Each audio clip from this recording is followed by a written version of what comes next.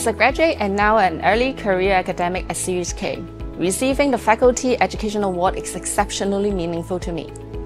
My journey has been shaped by my mentors, brotherhoods and sisterhoods of those who came before me. Through teaching, I've discovered that we learn just as much as we share. I'm passionate about presenting knowledge in an engaging way to my students, colleagues, and the wider community. I've spent countless days and nights developing creative tools and organizing teaching materials. Never expect such effort could be recognized. Professionally, this award motivates me to keep growing, to innovate in my teaching, and to share what I've learned with others. It's not just recognition for the past effort, but encouragement to keep striving for excellence and to keep inspiring my students as medical educator.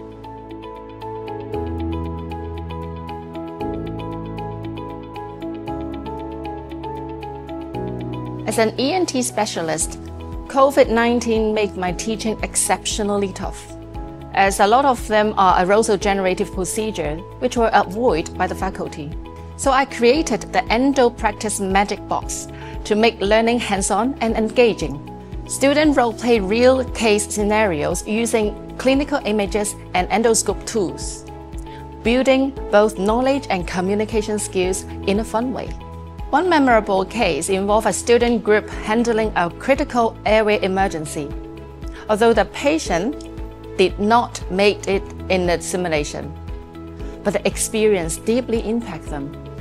Years later, I met one of those students working in intensive care, who confidently saved a real patient using the skills that she learned. She told me how impactful the lesson was, both mentally and practically, and she smiled to me with confidence. The moment made me truly proud and grateful to be an educator.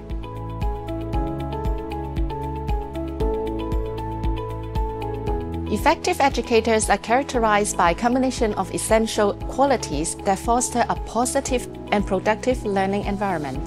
Key traits include patience, empathy, strong communication skills, adaptability, and a deep understanding of the subject matter, especially a passion for teaching. It plays a crucial role in inspiring and engaging students. Empathy in medical student teaching is not only to teach them understand about the feeling of the patients or patient's relative, but we as educators also need to understand from students' perspective, their needs, emotion is also vital.